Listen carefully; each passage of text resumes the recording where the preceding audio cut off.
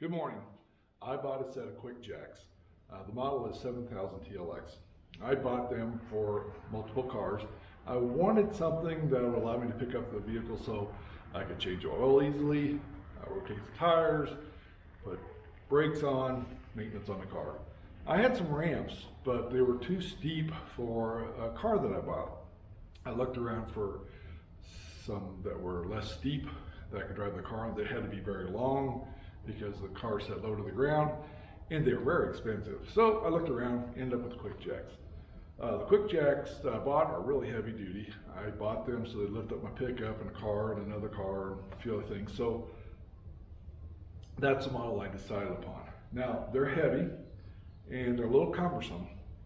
So just keep in mind they got a couple wheels at the end so you can move them around like a wheelbarrow, which is nice. But once you get them underneath the car, it's it's a little difficult to get them to line up because the QuickJack needs to be, both of these need to be parallel to each other. And the reason why they need to be parallel to each other, because the QuickJack doesn't scissor out, it actually rotates. And what I mean by that is it rotates around these points here. And as it goes up, this point here swings this way. So that means the car is going to move that way. The tires are still on the ground, it's going to drag the tires. Also, as this thing moves up, if they're not parallel this way, the points where you're lifting are going to move.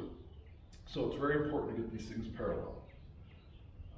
So my big thing was I want to be able to move it around easily underneath the vehicle.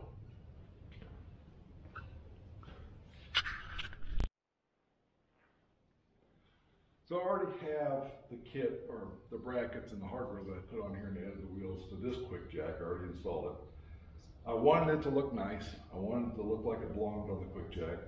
And as you can tell, if this thing was laying on the ground without this kit on here, these wheels and hardware that I put on here, I couldn't push it around like this.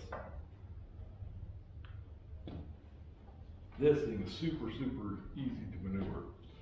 And the trick is, it's in a position so as the QuickJack goes up, the wheels lift up too, and then the QuickJack is sitting on its frame.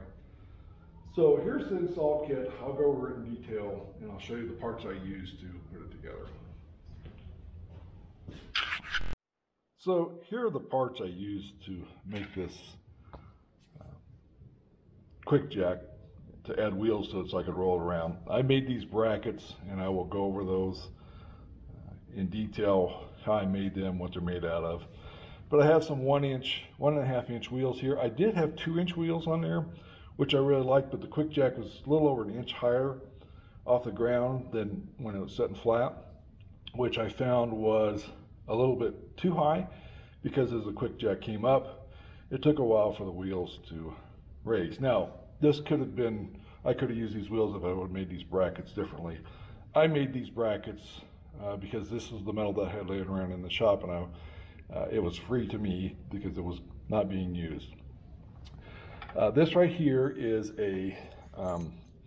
it's just a rod. It's all threaded. It's 7/16, and I put 3/8 inch washers right here, and I bolt them in there. And the reason why I use those, they're a little less than 1 inch in diameter, and they slide into these holes. Let's see. They slide into the holes, I'll show you in a little bit here on the QuickJack, and that allows them to be centered. So I'll show you that here in just a second. The other part, this is what I made, and all this is 3/16 thick, 1.5 inch angle iron. This is 6 inches here. This is 2-inch flat plate that I had laying around. It was 1/4 inch. And this is 1.5 inches this way. This is 1 inch that way. I put this on the corner and I welded it right there. Because where this thing's mounted, this has to have an arch or a circle cut out on it, because otherwise if it's pointing, it'll touch the ground. I'll show you that in a little bit. But I welded these guys up for the 2-inch wheels, which I ended up not using. I used the 1.5 inch. This is a 7/16 inch hole. This is a 3/8 inch hole for this guy. Ended up using these. But the other thing is, because the QuickJack has a slope, as you can tell, this piece here has a slight incline and basically has a slope of a 1/2 inch over 6 inches. And what I did was I just held this up a 1/2 inch with a piece of plate there, and I clamped this down and I welded it so it'd have an arch. And the reason I did that is so the caster wheels were level when this thing is attached. So I'll go over to the QuickJack and I'll show you how it attaches.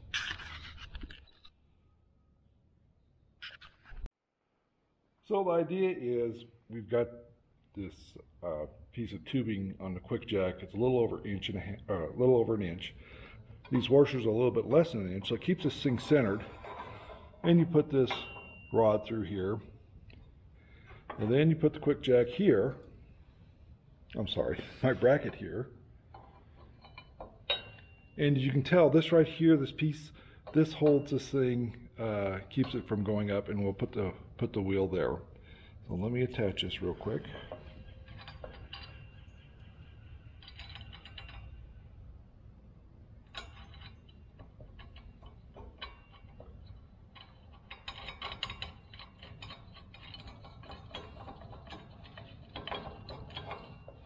All right, so then when there's a wheel here, this will get held up. I'll go ahead and attach the other side and tighten this up, and we'll see how it looks. Okay, so I got the wheels on here, got this thing tightened up. As you can tell, when this gets pushed up, it pushes on that. When this arm comes up, these wheels will come up and they'll be off the ground, they'll be sitting on its base. You do want to orient the wheels this way as it goes up because it'll start to tilt. And if it's over here, the wheel will shift this way and move your QuickJack. So just a quick note. I'll put them on the rear and we'll give them a try and see how they work. So here's the angle iron, and I just rounded this so this pipe here, it doesn't extend beyond that, because it actually sits on this lip right back here. So when this goes up, if it was a square end, it wouldn't dig into your floor. And this little piece here keeps this wheel from going on up, and then you should be able to roll it around very easily. And it matches pretty good. No, it looks okay.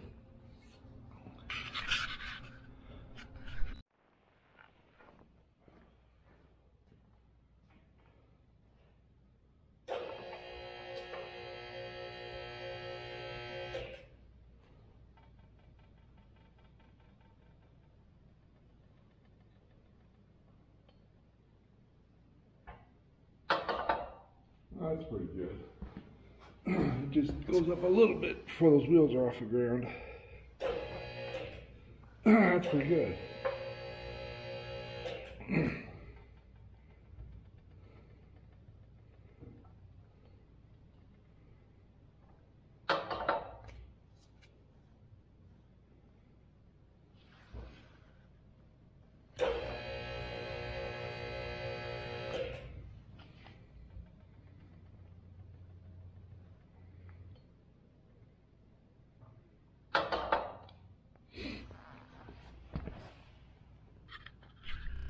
Alright, so one thing I wanted to point out, if you have these mounting brackets and you mounted these on a 16-inch center, like in your garage wall, there wasn't enough room between these two guys with these brackets on.